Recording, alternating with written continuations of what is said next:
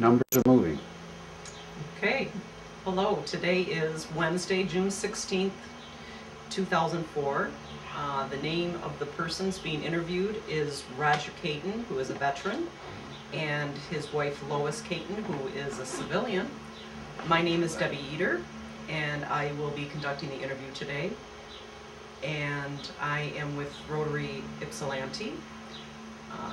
The name of the camera person is Rick Katon, sitting next to me. He is the son of Roger and Lois. And we are at 938 Sheridan, Ypsilanti, Michigan. And the branch of service for Roger is the Army Air Corps, and his rank was trainee. So we'll be conducting the interview shortly. Thanks. Roger and Lois were just 13 and 14 years old on Pearl Harbor Day. They were kind of just coming of age during World War II. However, on June 6, 1944, Roger went off to join the war effort, having enlisted in the Army Air Corps. Although he did not serve in combat overseas, they have a unique story to tell. And the war played a large role in their lives during the period of time when they were in high school, and also had an effect on what came later. And in fact, they did eventually marry in 1947, and will be celebrating their 57th wedding anniversary this year. So we'll now proceed to talk with Roger and Lois and hear what they have to say about that period of time.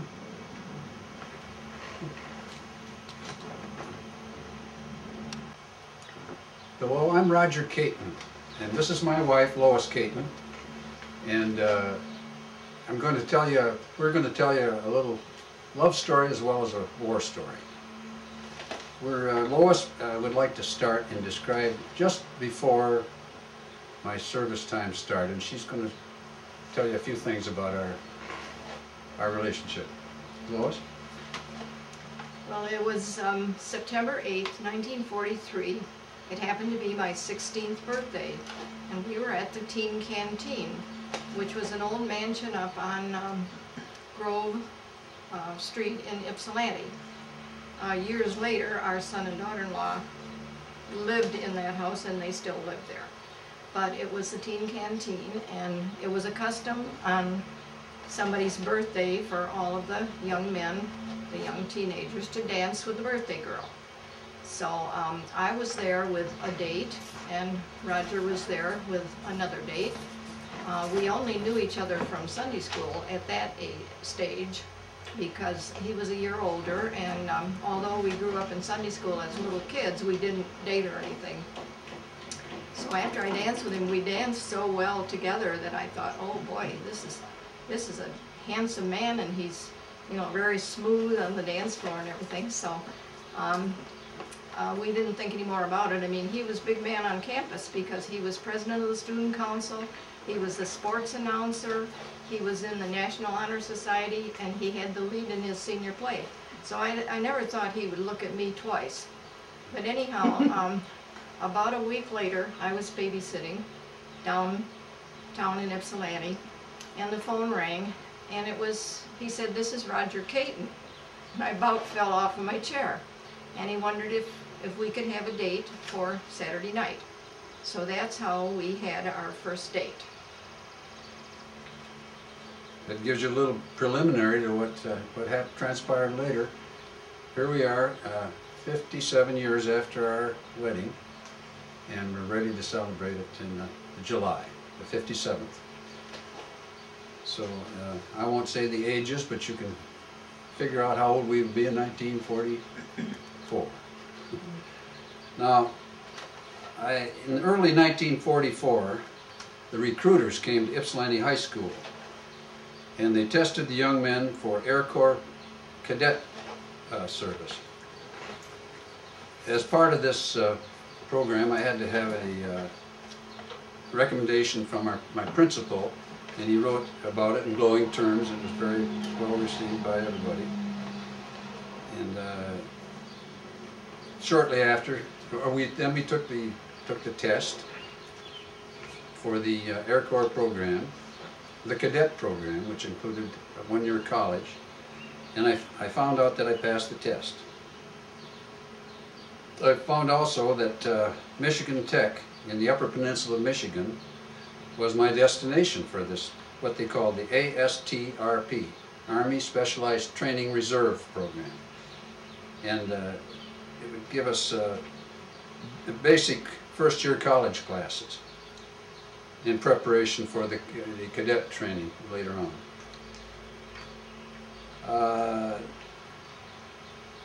At this time, I mentioned that this was the Air Corps. It was later to be known as the Air Force.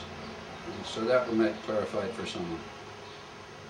Now, we received orders showing names of other Midwest cadets with a report date of June 6, 1944. It's a significant date, June 6, 1944, D-Day. Lois, did you have anything? Well, when he got his orders to report June 6th, 1944, it was 2 weeks before his high school graduation. That meant that he was going to miss the senior picnic, he was going to miss class night, he was going to miss graduation, and worst of all, we were going to miss the prom. And so I wasn't too happy about that. But he got on the bus at 6 o'clock in the morning to go. His dad and I took him to the bus station to get on that bus to go for a 23-hour drive up to Houghton. And so he was on his way. Now, you mentioned the 23-hour drive, and that was a long bus ride to Houghton, Michigan, to Michigan Tech, and as I said, in the Upper Peninsula. We arrived on the morning of June 6th. This is, I don't know how often I've talked about this, but very significant. The story of the landing on Normandy was on the radio at that time, and there couldn't have been bigger news for guys just going into service, because we suspected maybe this was the beginning of the end. Then it turned out to be. You remember how you first got the news, Roger? Well, we didn't know till we walked into the day room of the college. What was that like? Could you take that us morning, back the morning we arrived. Could you take us back and describe the scene a little bit? What was it like when you walked in? Were people kind of talking about it, or was it on the radio? Were people gathered around the radio, or what exactly was it like? Well, it was early in the morning, and as it happened, I think we had the day room to ourselves pretty much. So we were talking among ourselves. If that's about what it amounted to. It came on radio. It came on radio, of There was course. no TV in those days. Was there a radio playing while you stood and talked with your fellow recruits? I'm sure there was. What exact the things that they were saying, I couldn't tell you.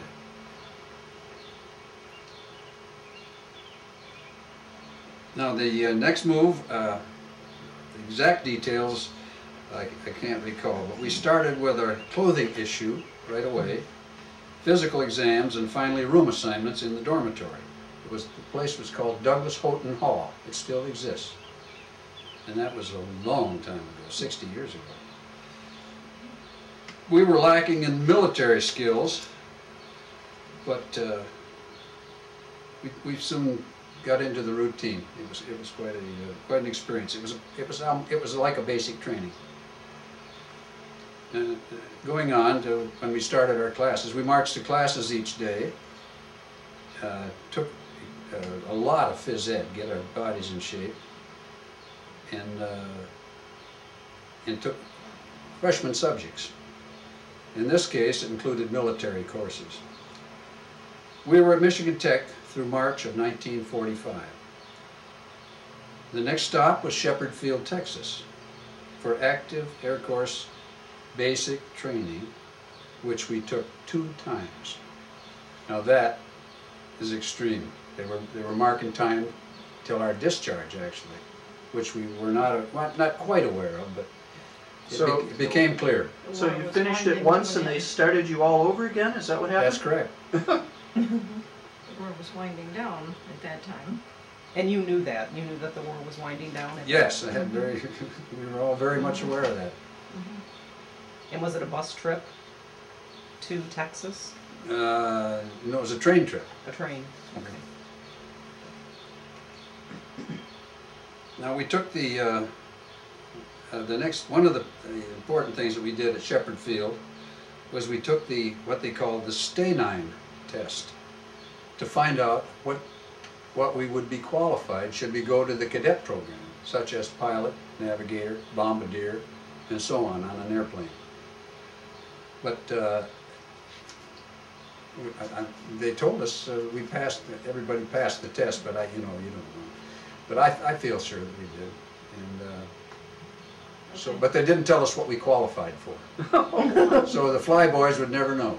See?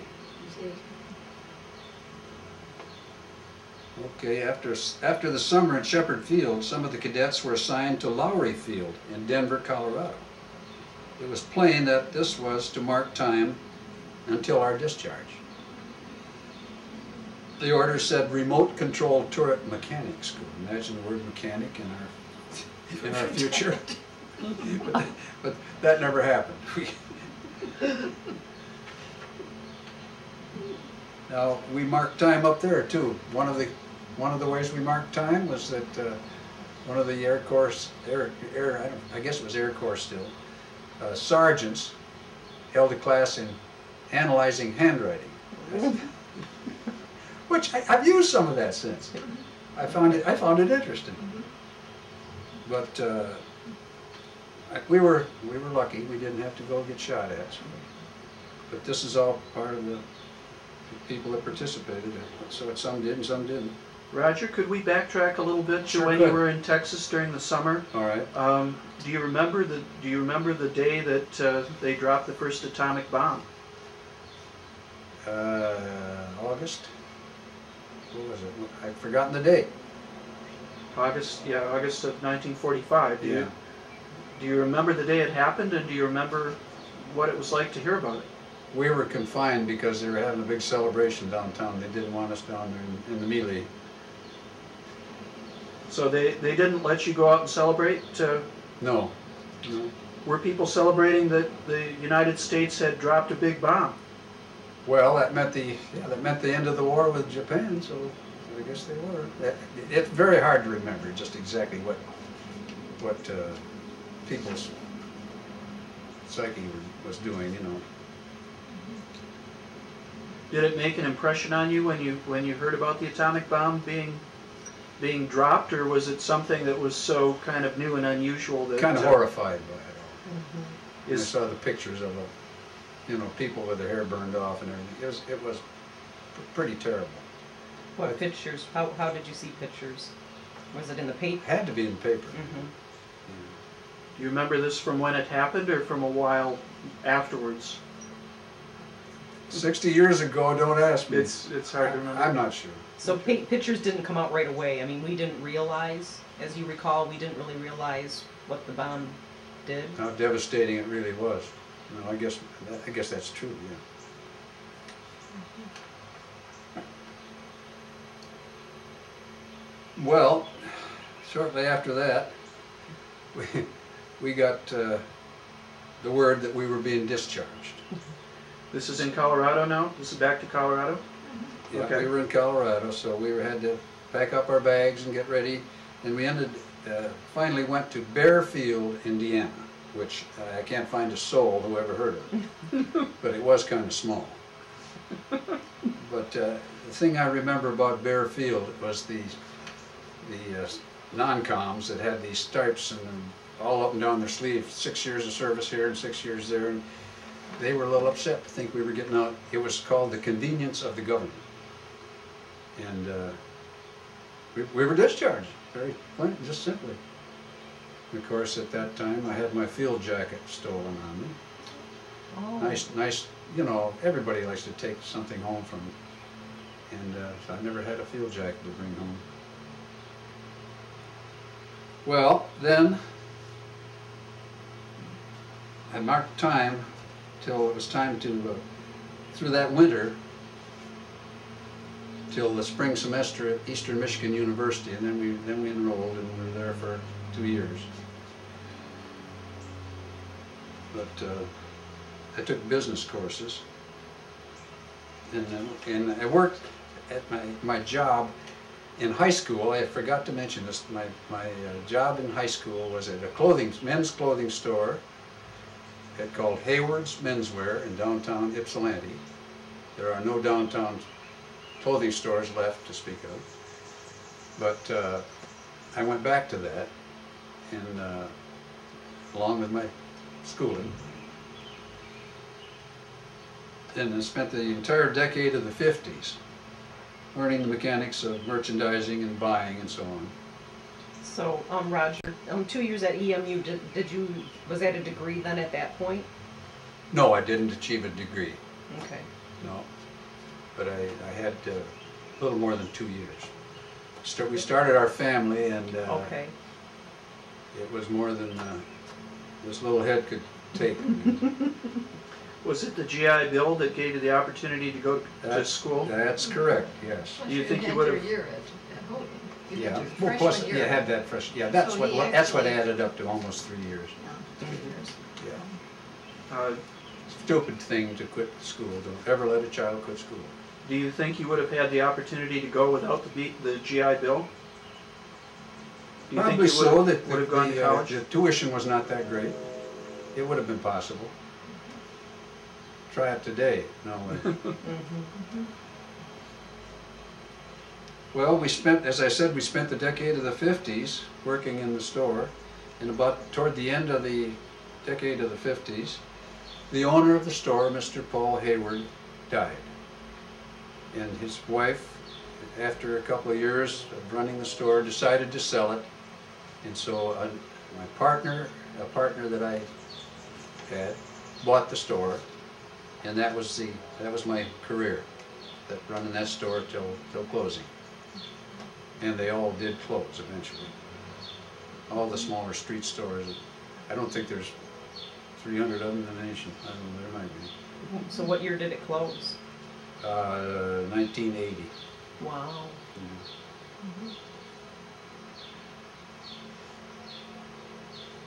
Well, I might add something, that when he went into service, we were a steady couple.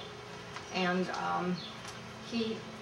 I wrote every single day a letter. We exchanged letters every single day that he was in service. And up in the attic, we have a box about that big, like a suitcase, all full of the letters that we wrote. And we have taken them out and read them a couple of different times to see, what was going on there. But in all, we started dating in September of 1943, and then when he came home from service, I was in college, and we were there together.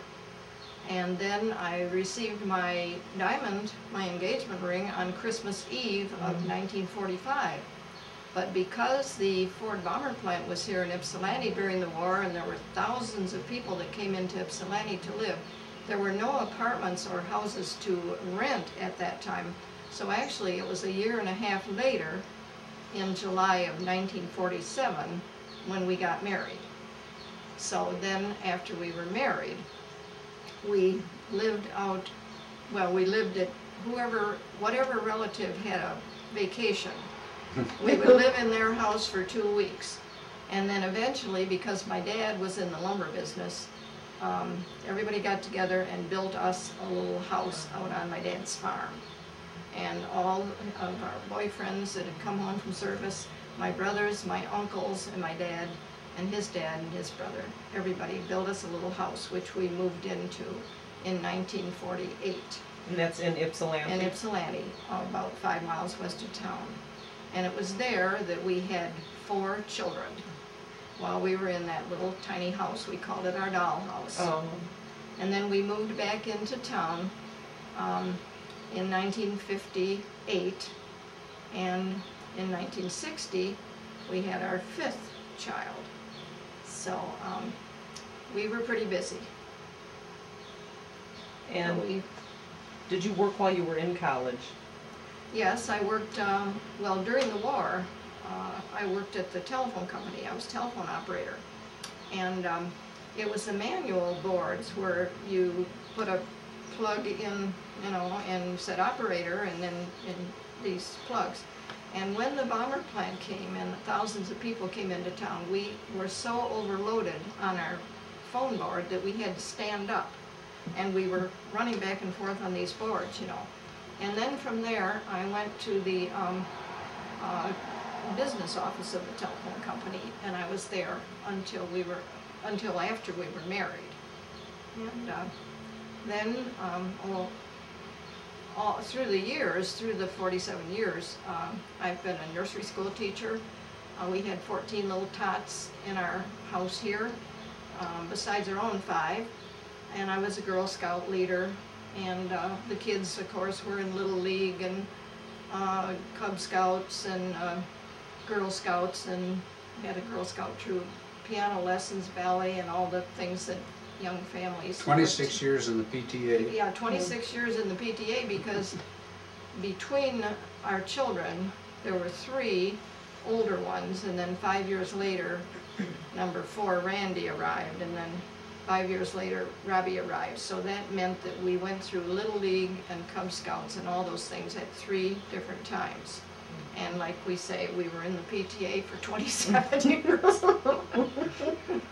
But it was fun. We've had a wonderful happy I told you life. this was a love story. And now we will be celebrating our 57th wedding anniversary next month in July. And so how about Rick? Where does he fall in the family? He's number 3, our second son. We have a daughter and 4 sons.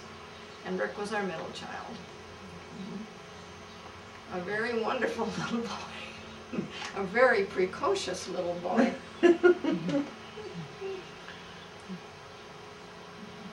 How about if we backtrack a little bit now and go back through some of the times that you've lived through? A lot of folks who wound up living through the wartime were actually growing up during the period of the Depression in the United States. Can you tell us a little bit about what that was like growing up during that very stressful time? Well,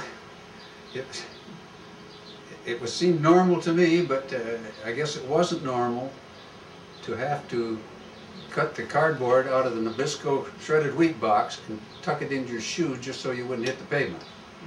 The holes in the bottom of your shoe. And, you know, but yet we didn't feel poor. No. But there was an awful lot of people in that same boat. It just, you could get enough to keep it together, but that's about it. See?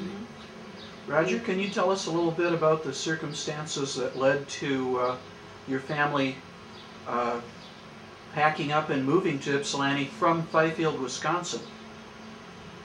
Well, it was never fully explained to me, but it just seems that my dad, who was a hunting and fishing guide at a lodge in northern Wisconsin, wasn't getting enough, it must not have been getting enough clientele up there to pay a yearly salary. So they threw out the lines, and one of the lines was to bring him to Ypsilanti, where his aunt, my Aunt Esther, lived with her husband, Aretas Bedell, a railroad man, and loading up too much stuff here all at once, I guess. But they came down in a Model T Ford from Wisconsin 3 children. with 3 children. And all the furniture they could load on the car. You know, like Beverly Hillbillies, maybe. And when they arrived in Ypsilanti, when he was only 3 years old, they knocked on the door at Auntie Esther's house, and she looked at Roger, a cute little boy with big blue eyes and little Buster Brown haircut, and he says, "Auntie, you know what they did? They sold my cribby bed." So Totally crushed. And in our family, we were lucky enough that my dad was at Scoville Lumber Company from the time before my mother and dad were married. And so he had a job, but everybody had a garden. Everybody grew their own vegetables. Our clothes were made out of old, worn out shirts and sheets and things like that. In the Depression, Mother made all of our clothes, and they were always white because they were made out of the white shirts that Dad had frayed at the cuffs. And she embroidered little rosebuds across the bodice of the dresses that we wore. Like Roger said, everybody was poor, but you didn't know it. The kids didn't know it. You didn't think you were, because everybody was in the same boat. But we went to Sunday school and we got an allowance. We had chores to do at home, like we were just little kids, 3, 4, 5 years old.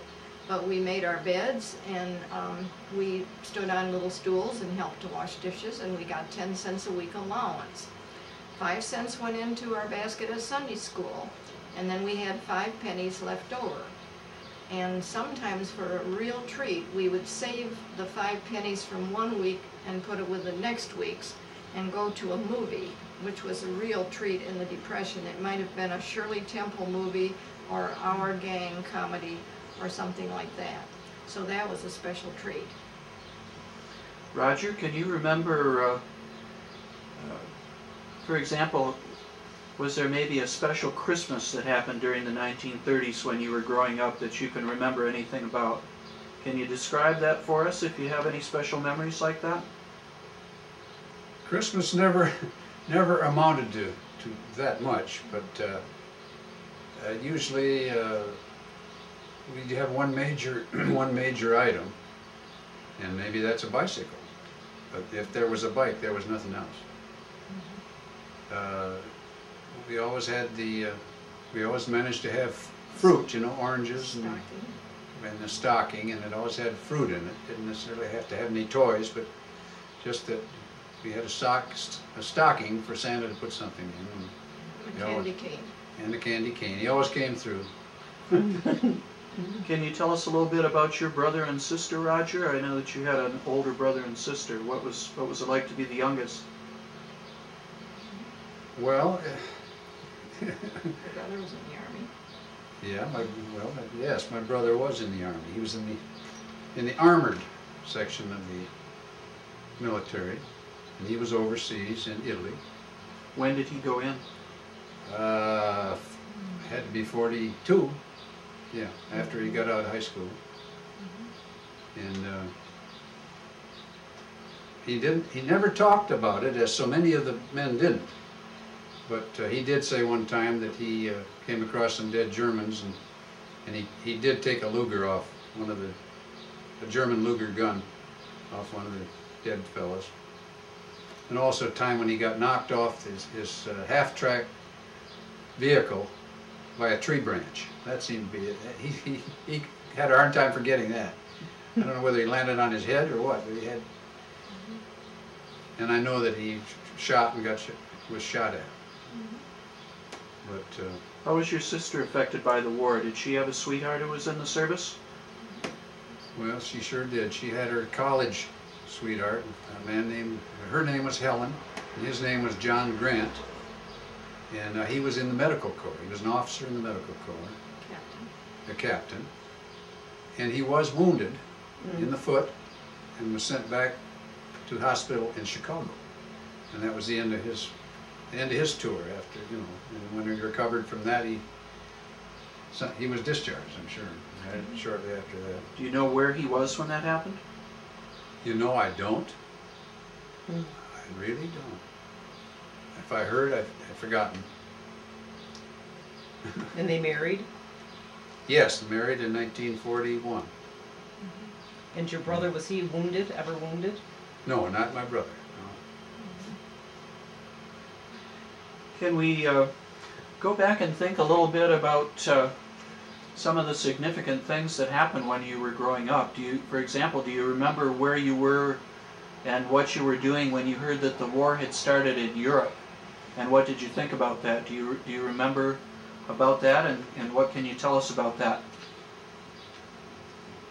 Well, we certainly remember Pearl Harbor, because it was a Sunday, and when the next day when we went into school, everybody was talking about Pearl Harbor, and President Roosevelt had been on the radio, and everybody was grouped around the radio. Of course, there was no TV or anything in those days.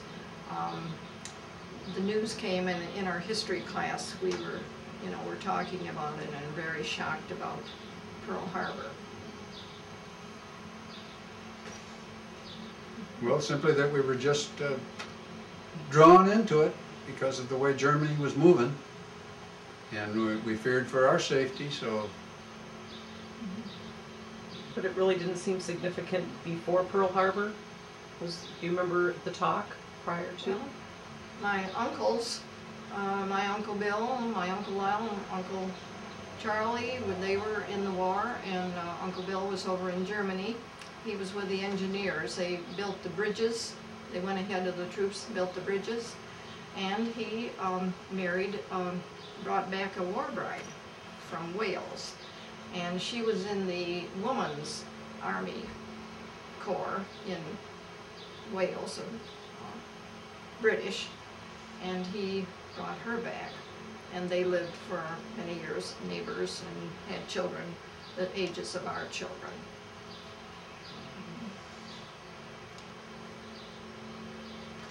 And did they talk about what was happening really, or did they not share that? Now, people that were really in the war didn't talk about it much. You know, if they saw horrible things and that, they kind of wanted to forget it. We didn't hear a lot of war stories.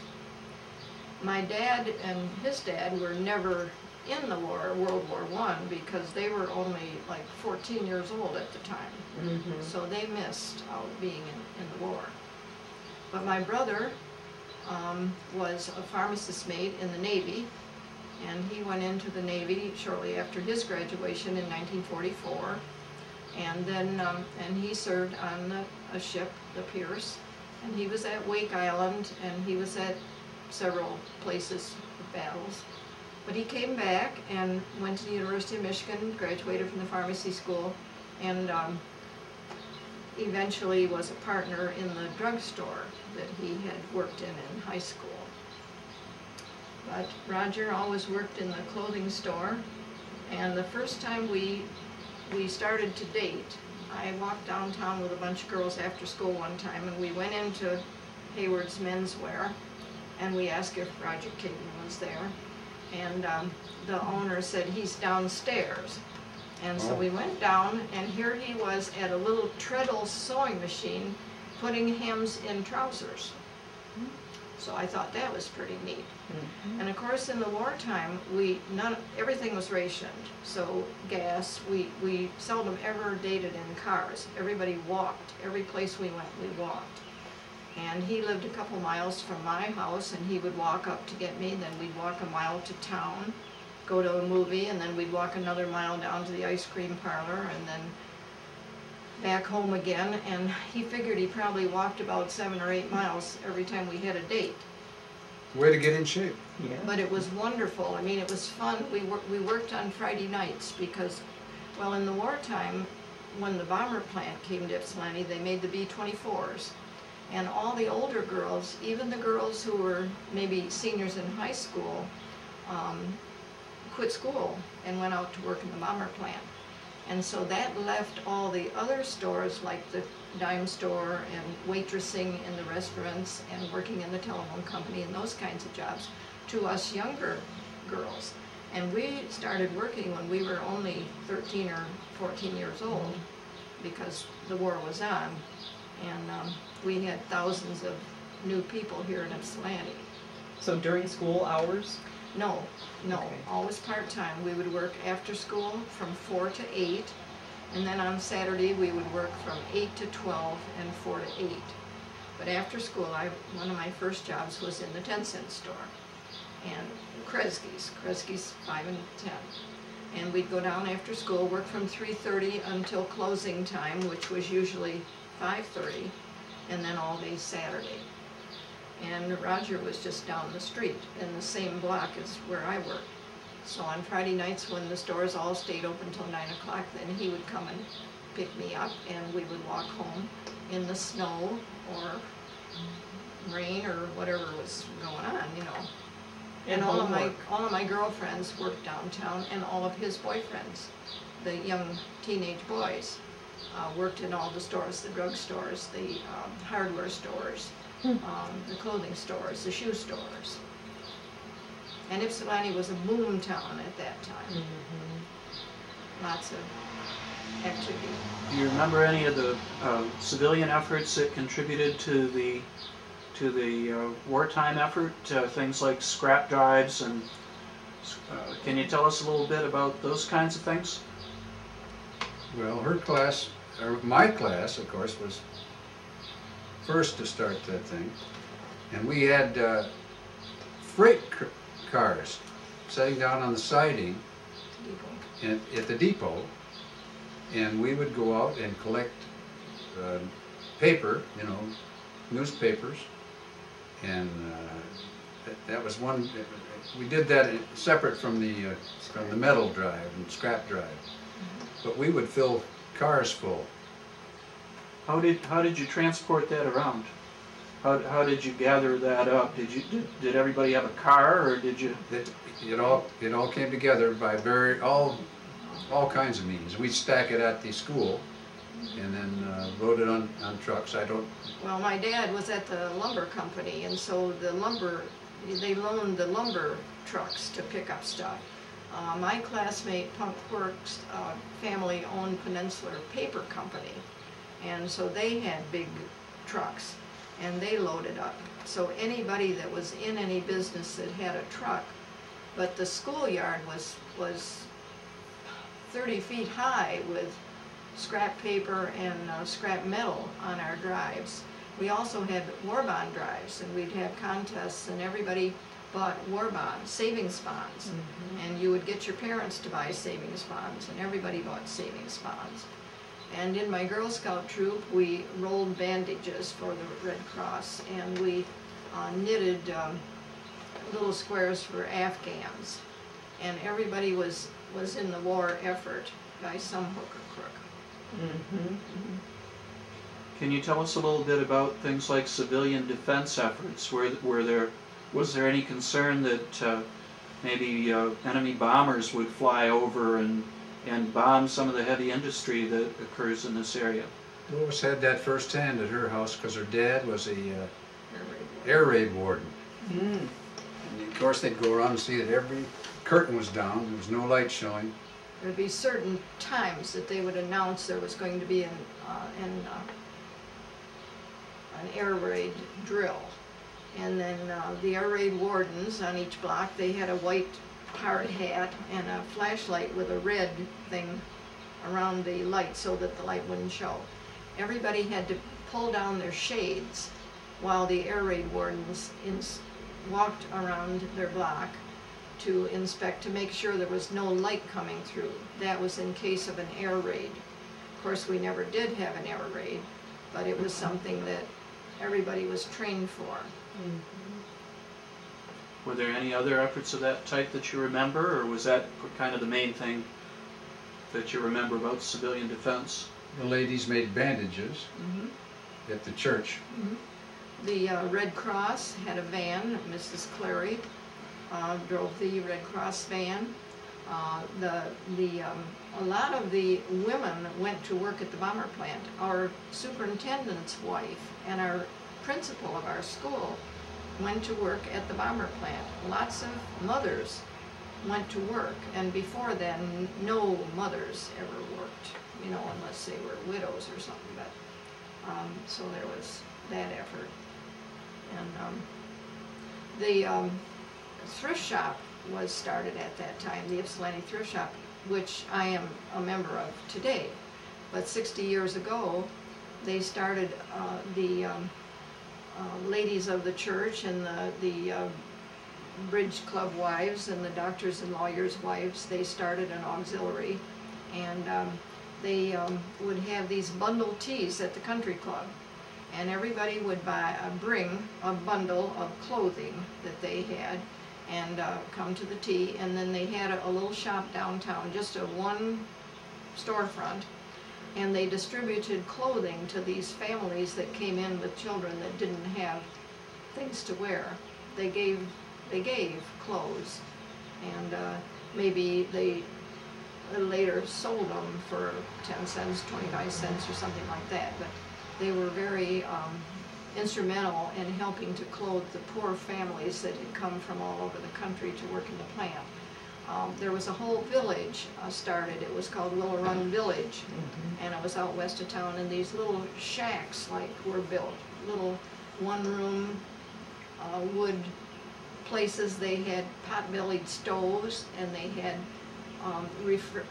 didn't have refrigerators. They had ice boxes that the Marsh Ice Company regularly delivered a chunk of ice for the ice boxes. And there were hundreds of those units out in Willow Run that these families lived in. But they started schools out there, and they eventually had a community building, and they even had a theater out there.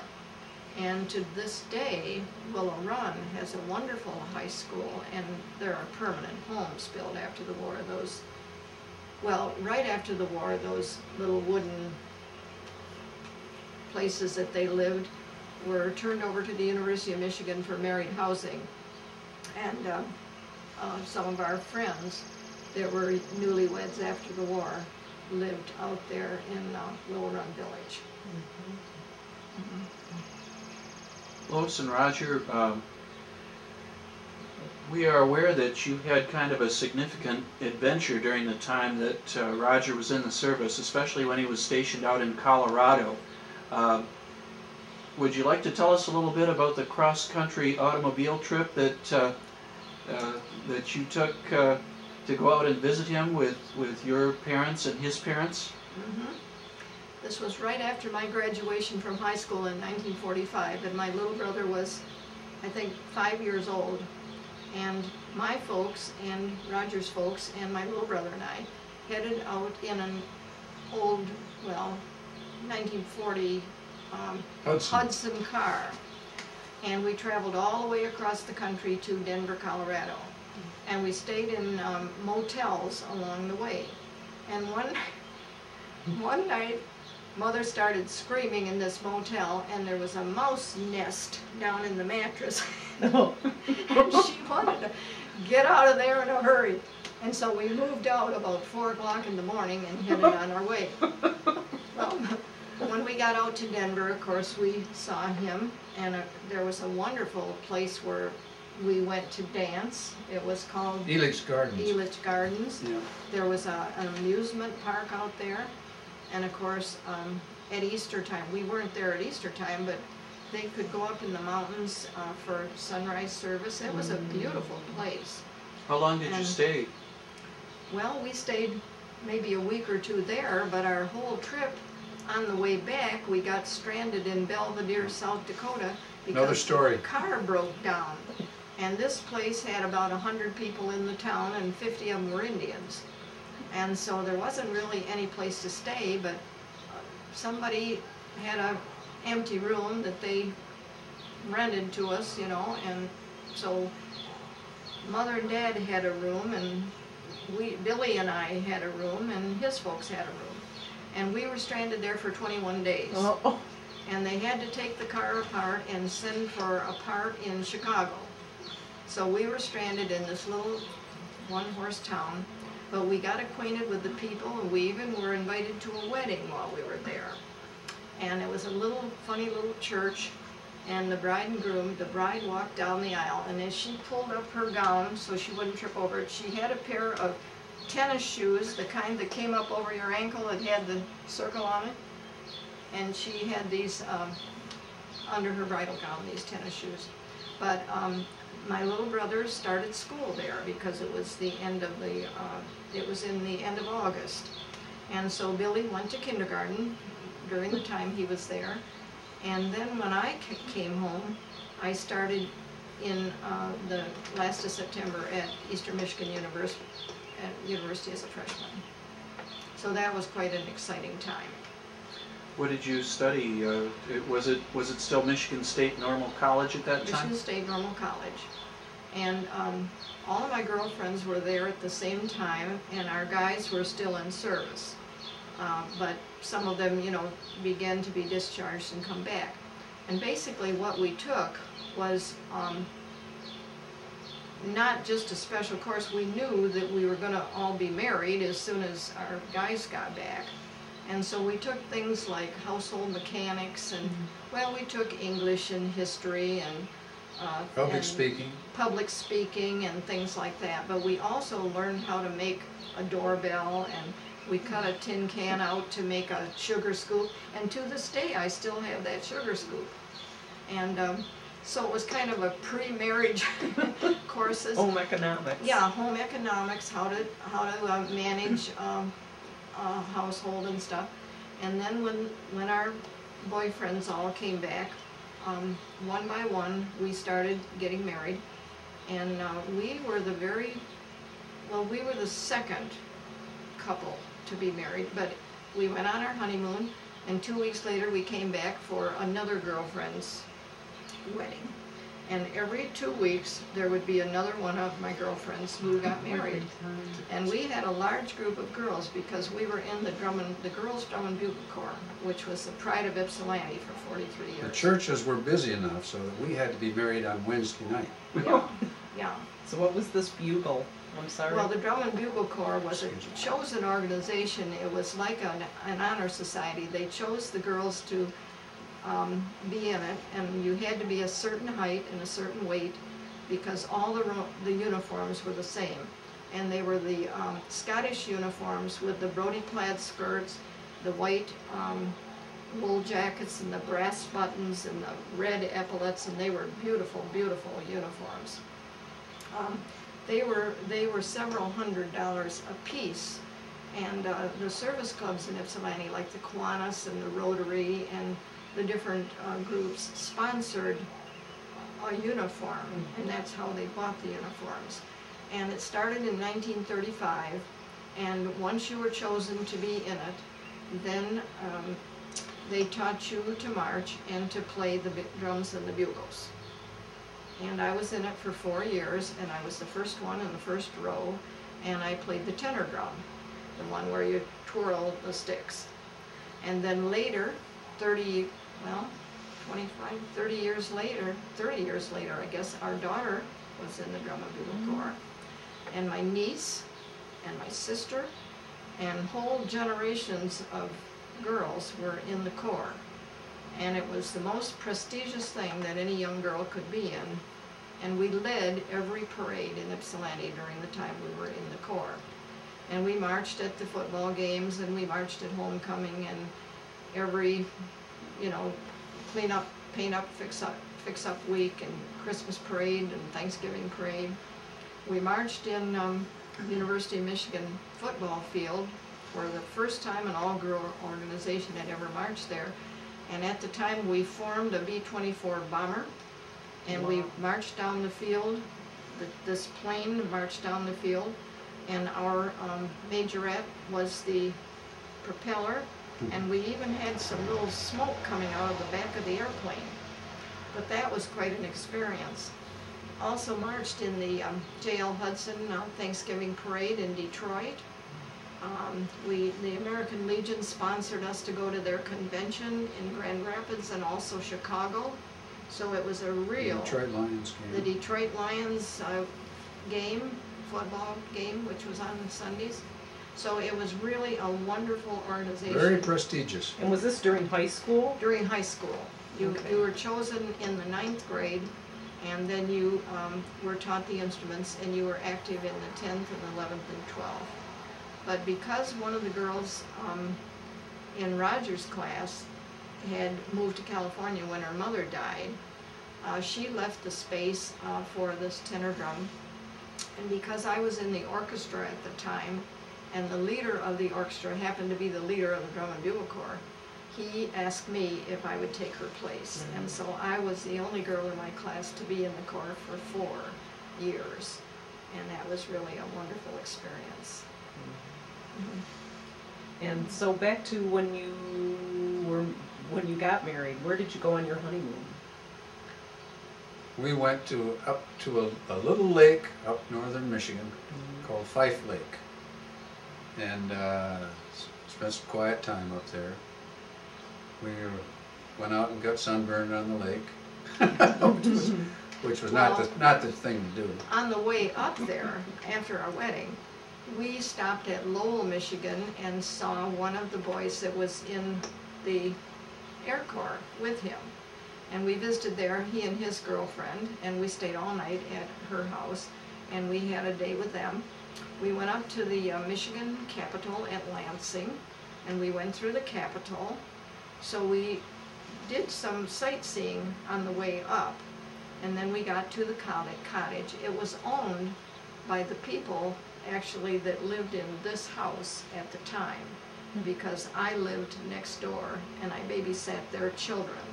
They had 3 children. So we rented their cottage for a week, and we actually were on a 2-week honeymoon. But then we came back and we still didn't have a place to live, so that was when we lived to every relative that went on vacation. We lived in their house until our little house was built in the country about a year later. Do you remember about what was the month when that was finished and what year? Yeah, our little house was, we moved in on Aunt Monica's birthday on August 14th of 1948. And it was a little, we called it our dollhouse because it was on 1/3 of an acre in a little apple orchard at my grandparents' farm. And it had a living room with a fireplace and a little kitchen, 2 little bedrooms and a bath.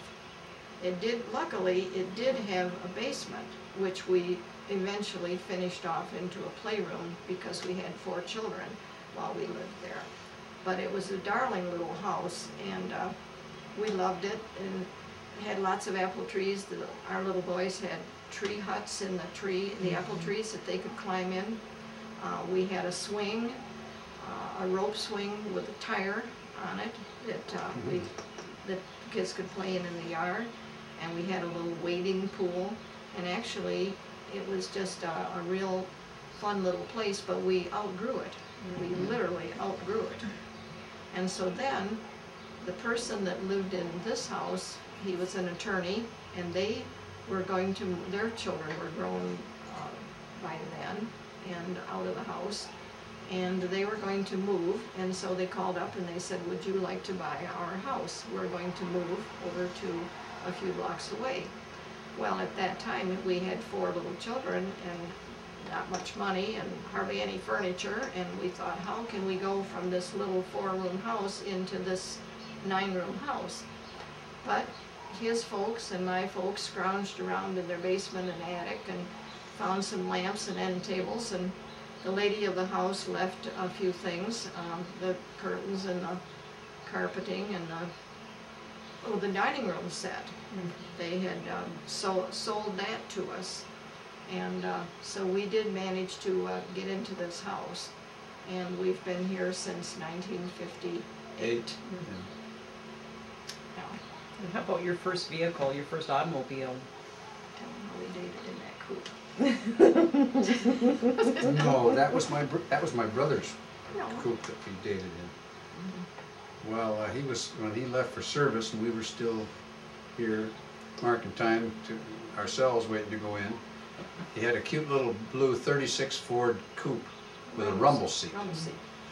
So you think we didn't have fun in that, having double dates, you know, and everything, the other couple riding in the rumble seat. Can you tell us a little bit about what a date was like in that period of time during the war? Almost always movies. Went to a movie and Yeah. then went and got an ice cream soda. And maybe even go to Ann Arbor for our ice cream soda. Only at our J-Hop and our senior prom, senior farewell, the formal parties, did anybody go in cars. And because the gas was rationed, 2 or 3 guys would get together and pitch in 15 cents or so, because gas was maybe 15 cents a gallon, 20 cents. And we'd go triple date, and we would go to the ballroom of Charles McKinney Hall, which was right over the back fence at Eastern Michigan University. And then afterwards we'd go over to Ann Arbor to Drake's Sandwich Shop, or the Sugar Bowl. It was a place called the Sugar Bowl. And that was a pretty nice place, and a lot of the people. But other than that, that was about the only times that we... Did you ever go for ice cream or anything like that in Ypsilanti? We walked after the movie at the Martha Washington Theater, which was right next door to the store that he worked in. We would walk down on Michigan Avenue. Michigan Avenue and The River Miller Street, Dairy and Store. the Miller's Ice Cream Parlor. Do you remember that, Rick? Miller's? Absolutely. Yes. and we would get, sodas were 10 cents, hot fudge sundaes were 15, and malteds were probably 15, and that's where everybody would go. That was a hangout. We had another hangout, it was called Mickus, and or Mickus or Gaudis, and they were, Mickus was a candy store, and they made homemade candies, but they had a soda fountain, and they had booths, and you could go in there and get a Coke. Now we're talking downtown Ypsilanti now. Downtown Ypsilanti. So everybody dated in downtown Ypsilanti because there wasn't any place to go. You know, we would double date, triple date, and on we danced a lot in each other's homes. We would go. We all lived in big houses. There weren't any track houses built or the smaller houses like after the war. We all lived in big houses, and we would every Friday night we had what we called a hen party. And about 21 girls, all of us in the drum and bugle corps and in the scout troop, we would go stay all night at somebody's house. And we'd have so much fun. We'd give each other oatmeal facials, and we'd roll each other's hair up on curlers, and we would just have the best time. And maybe we'd go to bed in night shirts or something, you know, crazy like that. But about every Friday night we were at somebody's, after the dime dances, because the football games and all of our basketball games and stuff was on Friday night, and then there was a dime dance afterwards. And so of course we always were at the dime dance, and then we would go to our girlfriend's house to, now one of our girlfriends was Mary Lee Tucker, whose dad was Preston Tucker, who invented the Tucker torpedo car. And Mary Lee lived in a great big house, and we really had fun down there. It had lots of rooms, and her telephone had a 50-foot cord, and we dragged the phone all over the house, you know, and tell stories, and usually the guys would come by. They knew where the girls were, you know, and they'd holler outside, and you know, they'd holler outside. No. Do you ever have reunions? Oh, all the time. Still? He has his 60th class reunion this year. Oh, great. And next year is mine. And a person in my class called Punk Quirk and I have been chairman of our class reunions for 11 times. Wow. Every 5 years we've had a class reunion. And the whole gang gets together and we have so much fun. Usually we house 3 other couples here in our home. So when somebody writes that they're coming from California or Florida or New York or wherever, the classmates here in Ypsilanti will call them up or write a little note and say, we have guest rooms at our house, and would you be our guest? So the last reunion we had a couple from Florida, one from Louisville, Kentucky, and one from Dayton, Ohio. And each year we house classmates in our home, and it's usually a weekend affair. And so Friday, Saturday, and Sunday. So this year is his, and he has a class meeting next week. We've had these reunions every 5 years also. It's been a parallel situation. The class of 1944 and the class of 1945. Of course, we're far the more superior class. Well, a lot of the handsome young men in the class of 1944 and the most beautiful women in the class of 45. Married the girls in 1945. Really? That's the way it worked out. So a lot of his boyfriends married my girlfriends, and we always were in a big bunch together. So we've had a wonderful, happy life. Do you think that the times that you grew up in, particularly growing up during the war, do you think that that contributed to the fact that you've remained so close over the years and have remained such good friends, or do you think you would have been anyway? I think it had to do with the size of the classes. We didn't have any of the 300 and 400 student classes like they have in some of the big schools today. You can get closer when you have 100 people. Can you tell us about your school experience a little bit down at the old high school? Well, it's hard to know where to begin with school experience, but of course. How about in kindergarten? Well, kindergarten was The same teacher. at the same kindergarten that where Lois went, at Ypsi High School. All in the same building? Yeah, we lived on this side of the city, and we went there in kindergarten and in first grade, and part of the second grade.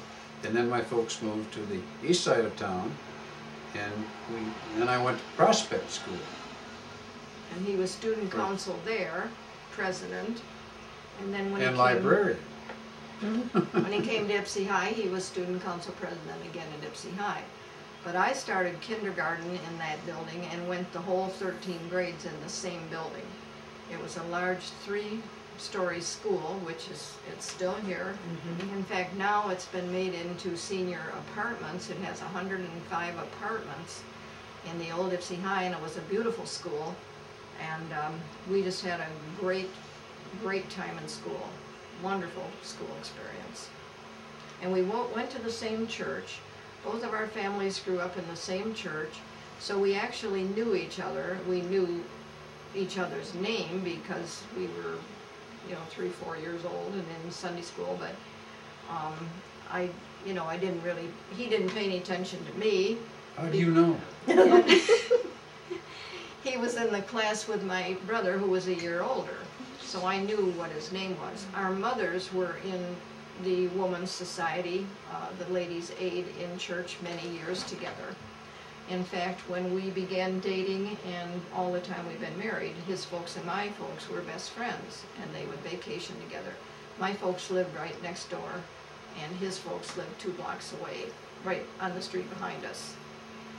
So we have all been, practically all our life, good friends. It's been a wonderful trip. It has. And getting to school, did your parents drive you? No, we Never. walked to school. Did you? Walk. And we came home at noon for lunch. So we walked a mile down to school in the morning, and we always had drum and bugle corps early in the morning. We'd go down about 7:30 and we'd have drum and bugle practice. And then come home at noon, and we had an hour and a half at noon. Everybody went home to lunch and everybody walked back, and then school was out at 3:30. And then of course the football team, the basketball team, the swimming team, the tumbling, and all of the girls' athletic club and the boys' sports were after school. And then they all took place on Friday night. So every Friday night there was either football, basketball, swimming meets, and different things, like that. So primarily the student body was city folks, not really the farming or No. country? No, there were Some no, came in from the, well, but there from weren't the buses. farms. We didn't have any buses at that time. had to find their way in. They had to get their own way in, and sometimes if they lived out in the country, they would maybe have a neighbor or somebody they'd pick up, a neighbor. And I know a friend in my class had a station wagon, and his family lived about 3 miles west of town, and they had an antique store, Schmidt's Antiques. And so Joe would pick up another classmate on the corner and 2 other girls that lived down the road and bring them into school. They were the only ones that ever stayed at noon. There was a lunchroom in school, but it was only for the people that lived out in the country that would brought a sack lunch. And everybody else walked home and came back again. So it was a fun time. Did you by chance know an Ivor Schmidt? Ivor Schmidt, oh yes, Yeah. that was Joe's brother. Joe was in my class. Do you know Ivor? Yes, I know he's passed away. He passed away. Just recently. Yes, he did. Yes, he did. Yeah. I know he was a decorated Purple Heart. Lost a leg. Yeah. Well, Joe was passed too. And his sister, well, I guess she's still living. No, sister. But anyhow, we sure had fun. Well, thank you for sharing your experiences with us. I think we're going to pause a little bit now so that we can look at some of the items that you'd like to that you had gathered together to show us and to record on tape. So we'll pause a minute and then we'll come back and take a look at some of the pictures and things that you've saved from over the years that help to tell this story. Did they really? Yeah, it wasn't like, you didn't take colored pictures. They turned out all black and white, and then... I see. This is a story of the Gilbert Mansion in Ypsilanti, which was the teen canteen when we were kids. In 1943, on September 8th, on my birthday, I had a date. I went up there to dance, and Roger had a date with another girl, but it was a custom that on somebody's birthday, all the guys took turns dancing with the birthday girl. And when it was his turn to dance with me, he was such a good dancer, and he was handsome, and he had nice clothes, and I thought, oh boy, you know, this is really, really something. But I thought, you know, we both went home with our respective dates, respective dates, and about a week later, I was babysitting, and the phone rang, and he said, this is Roger Katon, and I wonder if you will go to the show with me on Saturday night. Well, I just about flipped, because I never thought that the most handsome boy in school, the president of the student council, the announcer for the football games, and the lead in the senior play, the big man on campus, would ever look twice at me. But that's where we first danced. After that first date, we were a steady couple from then on. And in 1944, in February, at the J-Hop, this was our dance picture. And at that time, we didn't realize, it was wartime, but we didn't realize that very soon he would be going into service. So this was one of our pictures. Somebody from a representative from the Air Force Reserves came to Ypsilanti High School in early February of 1944 to tell the young men there about getting into the Army Specialized Reserve Officers Training Program. And after that, Roger was interested, and he asked he needed some references, so Norris G. Wiltsey, the principal of our high school, wrote this reference concerning Roger.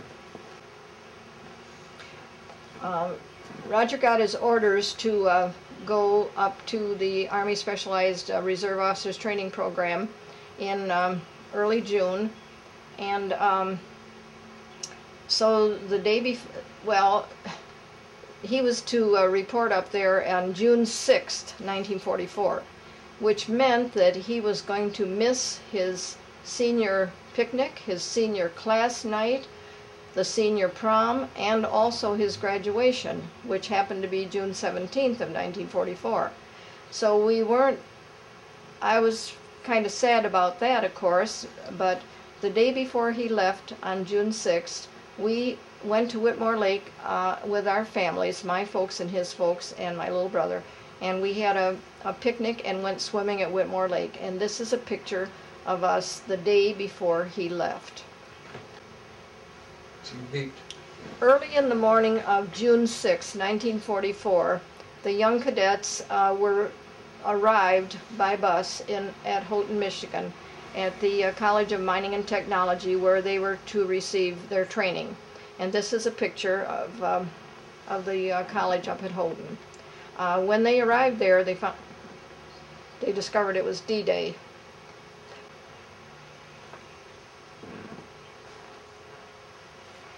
When they arrived up at Houghton, the first thing, they got their uniforms, they got their assignments into their dormitories and things, and this picture was taken just 5 days later on Sunday, June 11th, and they are at the Methodist Church in Houghton, Michigan, and this is Roger. So you can see the young men were very Christian young men. On June 12th of 1944, just 6 days after Roger left, this letter was sent to him from his class advisor, Miss Mary Parrish, and all the kids called her Ma. And his classmates were having exams, but Ma sent around a couple of sheets of paper, and she said, I want all of you to write a little note to Roger. They really missed him in class. They missed his exams. This is a page of some of the notes that his classmates sent to him from Ma Parrish's class. There are 4 pages altogether, and they're just very nice notes telling how much they missed Roger. This is the senior class advisor, Miss Mary E. Parrish. They all called her Ma, and they loved her. She was very special. This picture was taken September 8th, 1944, and it was my birthday. And he was home on leave. And this was taken out in front of the carriage house at his folks' house. Just a few days later, after he went back, I sent him this little card, "Somebody misses you." This is just a sample of one of the letters that he got while he was at Houghton. I wrote a letter to him every single day, and in our attic we have a big suitcase full of all the letters that he received while he was in service. This was taken in winter of 1944 in his winter uniform. He was home on leave. It was probably Christmas time. This is the little blue coupe that we dated in sometimes when we could get a gallon of gas, and it had a rumble seat that our friends went in. This is his one of my favorite pictures. In April of 1945, the young men were transferred from Houghton to Shepherd Field, Texas, and there they took basic training 2 times because the war was winding down at that time. They had had tests to see what they qualified for in the Air Force, but then they never really got to use them. This was the very first letter he received from me while he was in Shepherd Field, Texas. All the time that he was gone, this was his picture that I saved on in my bedroom at home, and it said, "All my love, Rod." That was his nickname, Rod. This was my picture that he had a smaller copy of it, but this was the picture that he had to remember me when all those months that he was gone. This is a formal picture when we were in college at Michigan State Normal College, which is now Eastern Michigan University. Roger was out of service at that time after the war, and this is me. This is my best friend, Elaine Power, and her boyfriend, Roger Kelly, was Roger's best friend, and he was still in the service.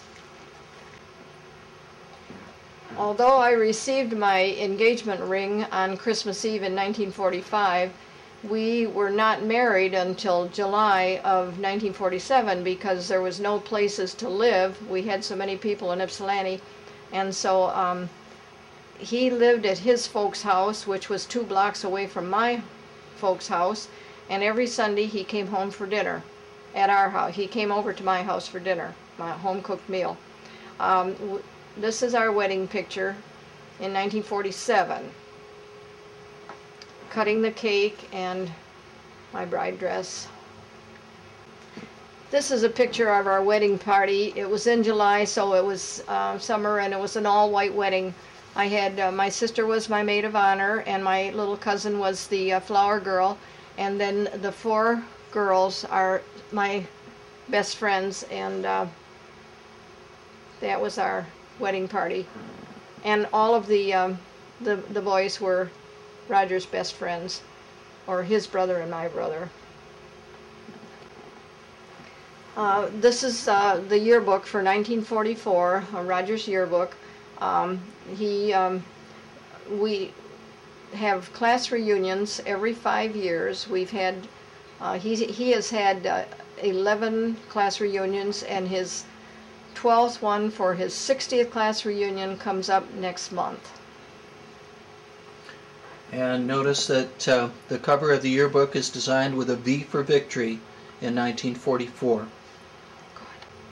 This is a page from Roger's yearbook, and it's a V, V for Victory, and all of the boys here were drafted before their senior year, and this is in honor of the boys in service already. This is a picture of Roger's classmates out in front of Ypsilanti High School, and it says, "Buy war bonds." We had big bond drives and sold a lot of bonds for $7,000 was the grand total for the senior class. I'm sorry, Lou, is that right? I thought their goal was $44,000 and they raised $57,000. Oh, I said, yeah, back that up. Okay. Back that up. No, it's okay. We can just make a correction. Okay. See, I was reading this and I thought it said, I thought that was the $. It's 57 instead of 7,000. This is a conclusion for our presentation of the pictures of Roger and Lois. This is from the front page of the high school yearbook from 1945. This is Lois's senior yearbook, and it ends with a salute to the 1945 boys in service. And here is the cover of the yearbook, Trials of 45.